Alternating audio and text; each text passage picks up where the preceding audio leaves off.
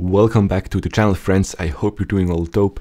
In today's video we're going to have a quick look how to use the HEX-Server if you want to access your own go.hex.com frontend to stake or unstake some hex. So let's start right away. In yesterday's video we covered already the recent change of go.hex.com. If we scroll a little bit down, you find the download links to run go.hex.com on your own server. So you can choose for Windows, macOS or Linux. If you click here on top the instruction link, you will be redirected to the GitLab repository of PulseChain, where you will find all the necessary information how to build your own binary if you want so, or just use the pre-built binaries which are available for the download.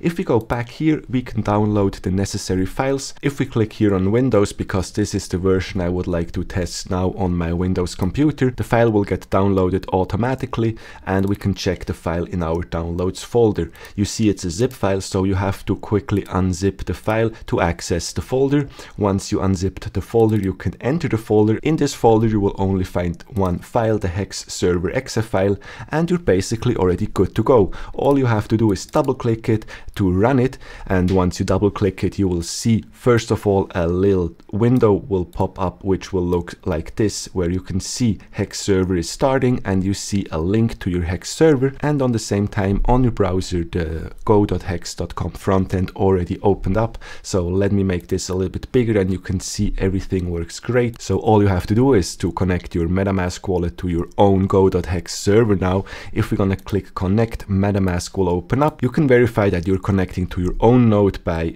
checking the link up here. You can see we're connecting to the 127.0.0.1 IP address. This is your local machine, so no normal domain address. You're connecting to your own machine which is running the HEX-Server which we just started 2 minutes ago. Once we connected to the site, you can see we're now connected with our MetaMask wallet to the go.hex frontend, and we are connected to the PulseChain mainnet, which is awesome. So now you can just give a little refresh to the site. Once the site loads again, you will see that I can see and access my staked hex.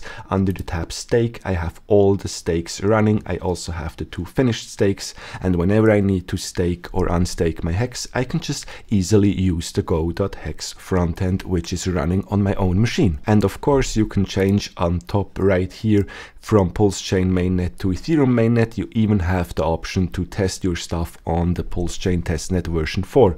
So once you want to switch to the Ethereum mainnet, click the Ethereum mainnet.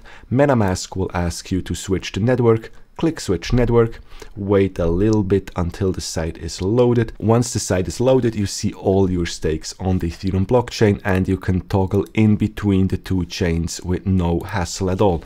So you see, back to PulseChain, loading the stakes. This takes a while, maybe depending on the amount of stakes you have, but with a few stakes it goes pretty damn fast. So that's already all the magic how to use your own go.hex frontend. You can see all you have to do is double click the exe file, and sometimes Windows will prevent you from running this file with a blue box. You just say more info, run anyway, and you're good to go. In case you're wondering how to stop the HEX-Server, you just click in the little command line file down here. You're gonna hit the Ctrl-Z command and you see the window already disappeared.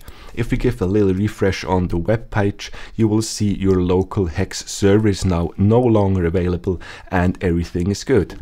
In case you need it again, just double click the exe file, open the window, and you see our command line file is here. HEX-Server is starting and it's reachable with the address before. You can see everything works again. We're connected to PulseChain right away. We can easily switch to the Ethereum mainnet, back and forth. Everything is working. So as you can see, everything is working pretty damn fine, and you're in full control how to use your go.hex.com frontend. So whenever you need it on a Windows machine, just download the exe file, put it on the USB stick, double click it, and you're good to go.